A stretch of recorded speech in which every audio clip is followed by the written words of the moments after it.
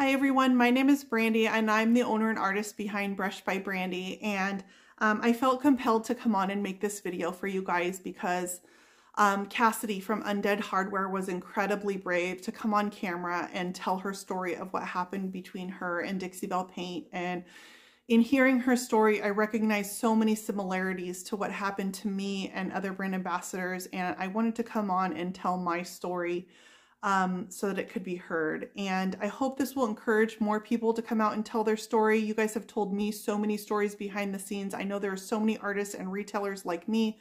And I hope this will empower you to make you feel like you can come out and tell your similar story, what's happened to you in this company. And so we can get this out in the open and hopefully make this not a factor in our industry, almost a Me Too movement for the paint industry. And so with that, I'd like to take a minute to tell you guys my story. Some of you guys might have already heard this. If I look tired, it's because it's been a long few days. But my story starts back in 2017, and I'd been painting for about a couple of years, and I was fairly new business, pretty naive, and I was invited to become a brand ambassador with Dixie Belle Paint Company. They were also a really young company. They were only a couple of years old, working out of a strip mall. It was just a very small company, and we worked together for those first few years to grow the brand ambassador team. It was a very collaborative relationship. I had a lot of input. We grew the brand ambassador team together, which meant bringing new people onto that team and growing it. They saw incredible growth in their company, and I started to notice things changing. And about a year to a year and a half before I left is probably when I would say that I noticed things began to change. If I had to pinpoint a point of time, I would say it was about when brand ambassadors were required to become exclusive to the company, and we were no longer allowed to use any other product lines. And with that, it felt less like a mutual relationship, two businesses working together, and more like we were owned. The communication structure was breaking down. There was more decisions being made that I couldn't understand and didn't agree with. There was less room for input. It just was a very, very different environment. And so the story that I'm going to tell is what happened that ended my relationship with them, but it's not a singular event. It's the straw that broke the camel's back in a long series of occurrences that were going on behind the scenes.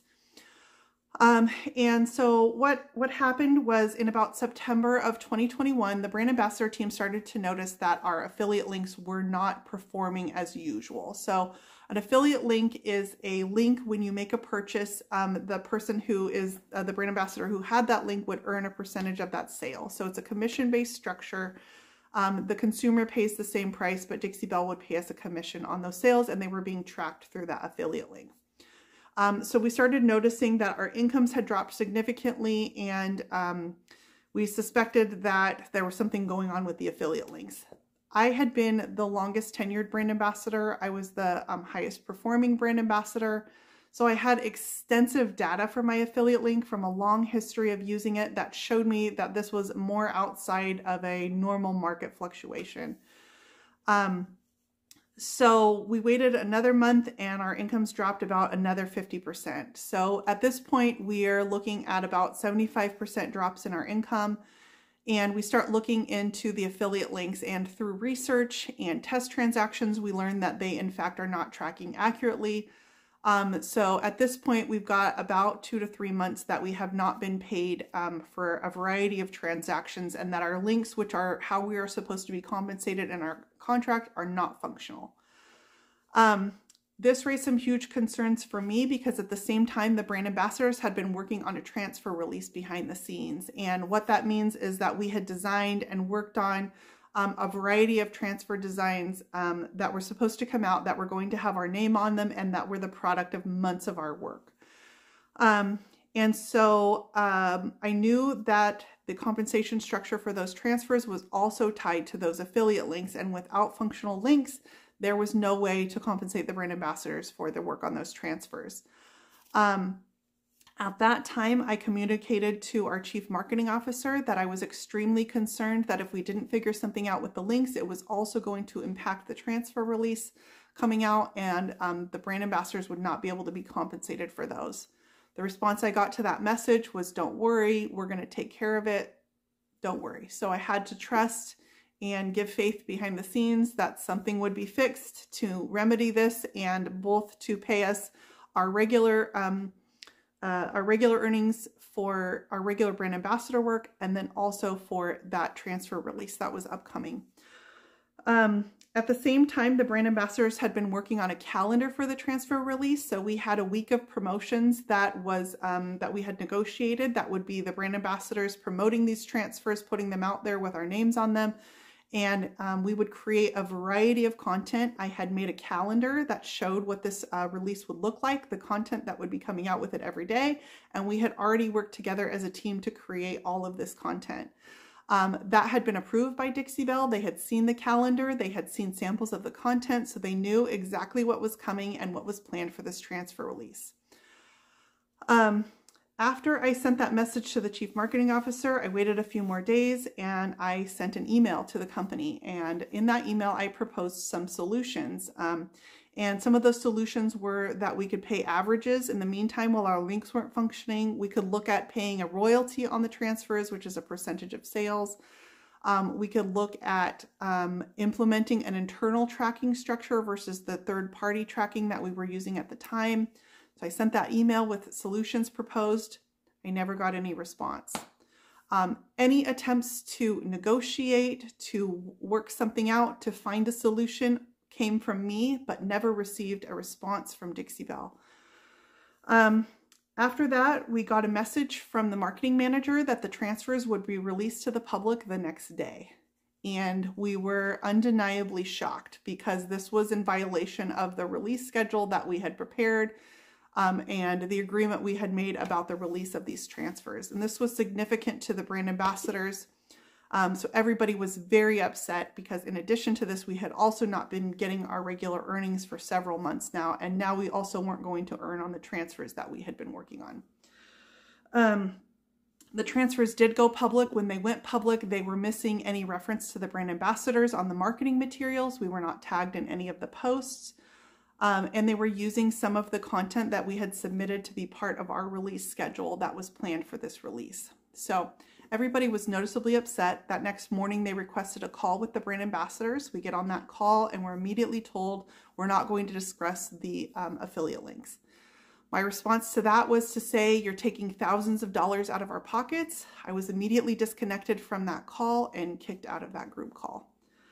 After that, I knew that it was time to end my relationship with them and that there wasn't going to be a resolution to this situation.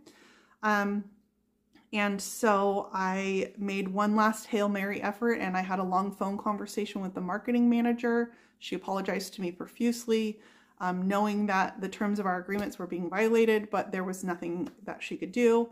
And so I submitted my notice in writing. Immediately after submitting my notice in writing, Dixie Belle disconnected my affiliate link, which meant that I could no longer earn. And they kicked me out of their accounts. And what that meant was that I couldn't perform the end of my contract, even though I had given notice. So I contacted them to let me know that was a violation of my contract also. In response, I got a request to have a call with them the next day. That next day we had a call with the owner and the chief marketing officer. I had also made a public post notifying the public that I was severing my relationship with Dixie Belle. Their request on that call was that I remove that public post and issue a pre-written statement that they had given, and they offered me a sum of money to do so. My response to that was that the statement was inaccurate, it was false, it was not what happened, and I couldn't say that, and I declined the sum of money. It was a 5-figure sum of money, so it was significant. After that, they immediately hung up the phone on me and severed my notice with the company. So after that, I moved on fairly quietly. I'd made that singular post letting the public know that I was no longer with them. And then we noticed that we started to be attacked from behind the scenes ruthlessly by retailers and supporters of the company. And what we found out was that Dixie Belle was dropping little cookies about information that was completely false, saying things like I was selling my paint illegally. The paint that I had was part of my compensation structure. I owned it. I had done the work. It was mine to keep. I was able to do with it as I pleased, but they were telling people that it was illegal for me to sell it, which was untrue. They told people we were trying to be paid illegally, which was also untrue, but people were taking this information and using it to formulate attacks against the brand ambassadors that had left behind the scenes. At that time, 3 brand ambassadors had left. After that, those attacks went on for months, about 2 months before Kristana and I decided to make a video and put that out on our YouTube channel explaining what had happened up to that point. And that was to combat some of the rumors that were coming out in those attacks and combat some of those all-out falsehoods that were being spread behind the scenes. The rumors, in fact, were far worse than the truth, and that was our effort to put the truth out there so that those attacks would stop. After that, about 2 months later, so we're in April of 2022, I received information that my transfers would be released to the public, repackaged to remove my name to avoid compensating me. In turn, I made a public post showing pictures of the repackaged transfers, letting the public know that I'd never been compensated for them and I did not support the purchase of those transfers. As a result, Dixie Belle the next day made a public statement about my post, and in that there was several inconsistencies that the public noticed, and they were commenting on the post. So Dixie Belle was removing any public comments that were not in overwhelming support of them. The following day after that, Dixie Belle released a mold that was an exact copy of a redesign with Prima mold, so a trademarked redesign with Prima design. And as a result, they were forced to remove that from the market. The following day, they made yet another public statement. In that statement, the public also noticed several inconsistencies and things they didn't like, so they were commenting on the post. Dixie Belle took the video down, put it back up so it wouldn't have comments. The public proceeded to comment on it. They took the video down again, put it back up. And this time they started deleting any comments on the thread that were negative to them, but leaving up comments that were negative to us, which made it a public bashing session of the brand ambassadors. As a result, people took comments off of that thread and put them out on other social media channels, including my home address and photos of my children, which forced me to have to file a police report to have those removed. After that, things went pretty quiet until about October of 2022, when Dixie Belle proceeded to release yet another one of my transfer designs. So at that point, I'd been gone almost a year, and they released yet another one of my transfer designs. I did go public and make a post to let people know that I didn't support the release of that transfer design, and I hadn't been compensated for that one either. So at that point, I had made just four public posts over the course of a year, and all of them were to address attacks towards me or actions on the part of Dixie Belle Paint. Since then, I've been fairly quiet up until I saw the video come out from Cassidy with Undead Hardware. Cassidy's story had so many similarities with mine, from their disregard of their contract with her to trying to cut her out of the transaction and manufacture her hardware without compensating her. Reminded me of them not compensating me for the work that I had also done. And then their threats to her to remove her post from social media and their call to me to remove my post from social media. It was all very, very similar, the behaviors that I noticed in that. When I initially made this decision to leave Dixie Belle, I hoped that it would improve things for my team behind the scenes, and I let them know that. Some brand ambassadors chose to stay and see if they would improve things, and that resulted in minimal compensation to them for those transfers, between $20 and $30 a person. And instead of making improvements behind the scenes, they in fact impose really restrictive contract text that just imposed penalties on the artists. And one of those is a contract term that restricts anyone from saying anything negative about them publicly for a period up to 12 months after the termination of their contract, with a penalty up to $10,000. That's just one contract term that they imposed that was incredibly restrictive. So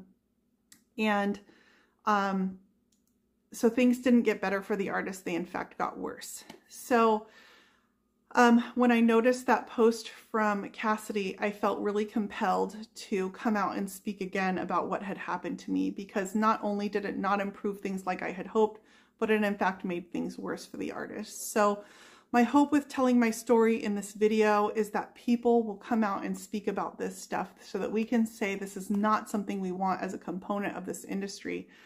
This is a paint industry that we all have to exist in, and I don't want this to ever be something that another artist has to deal with. I've been accused of being greedy and horrible accusations. I can tell you that I took my business to the ground floor and lost my entire source of income to be able to come out and speak. I declined when they tried to bribe me into taking down a public post.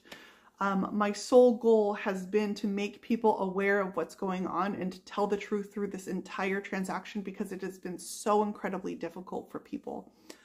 I hope that you guys will go and give Cassidy all your support, watch her video, see her story, and then I hope this will encourage you and empower you to come out and tell your story if you've been affected negatively by this company too, so that we can join together and hopefully as a collective effort say enough is enough and this is not something that we want as a component of our industry.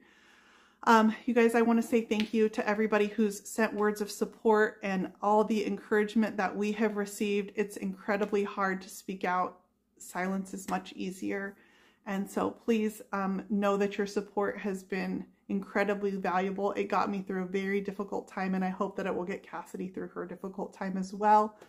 I look forward to hearing your stories, and thank you guys again so much.